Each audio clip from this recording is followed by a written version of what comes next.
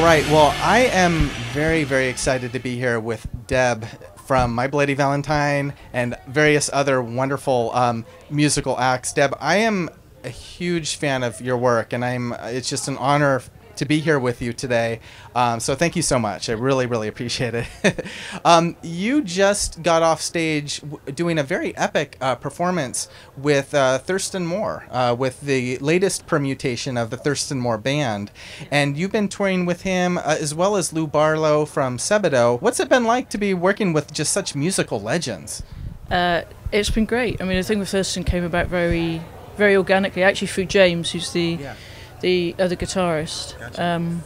Thurston ended up staying in his flat when he moved to London, and I've known James for a long time. So thankfully for me, James sort of suggested me when they were looking for a bass player. So, so it was very, it was very organic. And I didn't actually know what they wanted from me. I think Steve was coming over to Europe to do some stuff with Lee. Okay. And Thurston wanted to utilise him when he was around to play drums. So I thought I was just going in to, fill out the noise a bit and help them practice, but it sort of ended up just kind of snowballing into this, really. Yeah. And it's been great. It's been very, very organic, very easy. Yeah. And very lovely. Yeah. Well, it's so surreal for me to be sitting here interviewing you, because I've seen you guys through the years, especially with the sort of the reunion, so to speak, getting back in the game. I think starting in 2008 or so up in San Francisco, and then at some of the other shows you guys have done at FYF Fest was the most recent in Los Angeles about a year ago. And My Bloody Valentine is probably one of the most sacred artists that I've ever had the pleasure of witnessing. What's it like? I mean, getting back, with My Bloody Valentine, having a very successful year with the MBV album, 22 plus years in the making, really. A lot of fans have been waiting for that. And I remember my friend Mike Funk, who's a college radio DJ and has a very cool show called Mo Pedals, he actually played the new album the very same day it was released. It kind of dropped without a lot of, initially it was online, and it was kind of a shock to a lot of fans, just that it just got posted, so to speak. Yeah, it was just how it happened. I mean, we didn't really do any press for it. We knew it was coming out, obviously. We knew it was finished, and I think the initial intention was probably to get it out before we toured. We started a tour at the end of, we did a warm-up show at the end of January and started in Seoul right at the end of January or beginning of February. So it actually came out while we were away. Came out while we were in Seoul overnight. We sort of had to sort of sit up and wait, and then the website crashed, and and so we couldn't actually hear it. So it was kind of weirdly the same for us. We kind of were first of all in a van, we rung from England saying, right, it's coming out tonight. And we're like, brilliant, because they were ready for it, and then the website crashed, and we stayed up all night waiting for it to actually happen. So it's crazy, Deb, because there's so many artists who have just amazing work, and to follow up from such a seminal album such as Loveless, talk about pressure. And I'm not sure if you or Kevin or Belinda or all the folks felt a lot of pressure, but I know as fans, one of the most highly anticipated albums that I can actually remember. And you and the band, were you all did you feel really confident about this album, or was there some sense of like, has the landscape changed? Are people going to receive this? Given the huge cultural and musical impact of Loveless, what was it like for you as an artist to put out new material after all these years? Thank you. I don't really think you think of it in that way, and I don't think we didn't think of Loveless in that way. Obviously, Loveless wasn't. It sort of evolved over the years, So it wasn't like it came out and it was a massive, instant hit, or it's never been a hit. But I don't think you think of it in that way particularly. I think the initial thing was actually finishing it was as much as a shock to us as and all credit to Kevin, because he had to drive it through, and I think there is a lot of pressure when it's been that long. Well, there's and there's many stories, of course, some probably mythical at this point, about Kevin's level of perfectionism, and probably all of you. Just as artists wanting to put out the best possible material, but sometimes as an artist to have that level of standards, it sometimes makes you feel like what you're putting out is not, quote, good enough. And it was really wonderful to see, some new MBV, and clearly it met the high standards that Kevin and everybody in the band have set for your music. I hope so, yeah. Again, I don't know if Kevin is a perfectionist that people think he is. I think he has a very, very strong idea of what he wants, but I don't know that that's perfection at all. You know what I mean? And I think also, you know, sometimes things happen in music that you don't always foresee, and sometimes they're for the good, and you know, and he's sort of, you know, quite open to those things.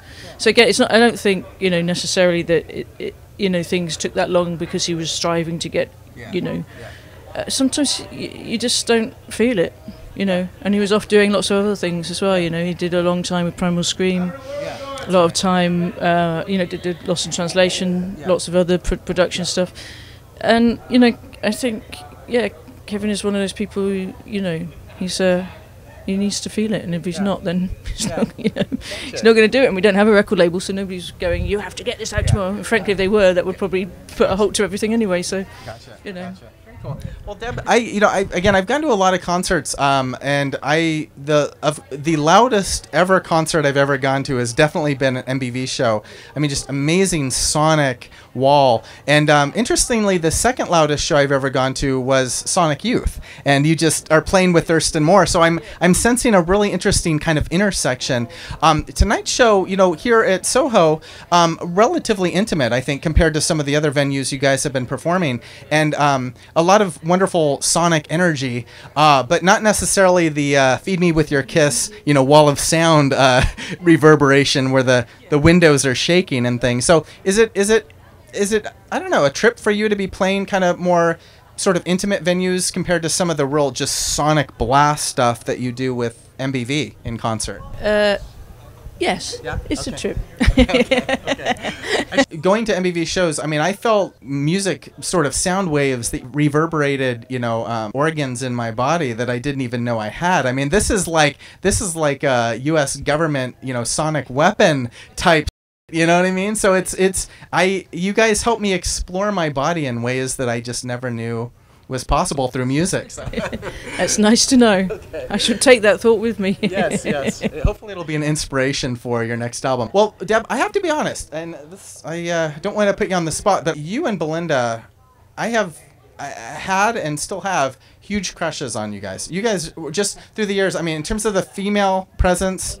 He says that to all the girls, doesn't he? No. She's, you know.